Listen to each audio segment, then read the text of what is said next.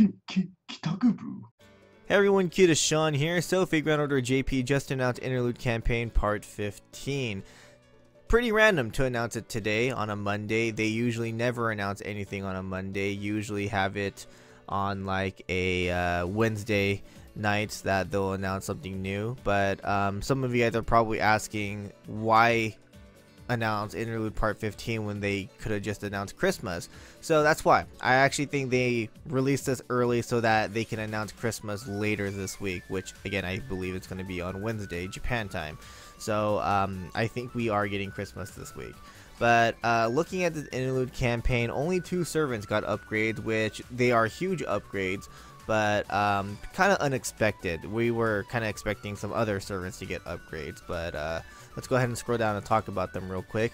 So Dioscuri is getting an interlude. Interesting to see Voyager in their interlude. So if I got Dioscuri, I would do this ASAP because I want to know why Voyager is in their interlude, but I don't have Dioscuri.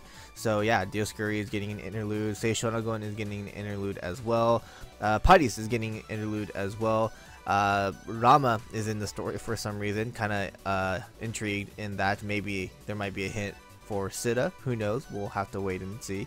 But I definitely want to read that one. This one is actually the one I really want to read. Roma and Boudica. So Roma is getting an interlude, Boudica is in it, so I definitely want to see the conversation between those two. Bartholomew Roberts is also getting an interlude. And then here we go, the MP upgrades. So Old Lee Shuwen is getting an MP upgrade, only getting damage up, and his percentage on insta death is actually going up a little bit.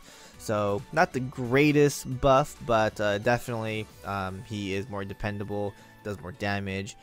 Really hoped for something else, like maybe something added onto his MP, but basically he just gets like a standard MP upgrade.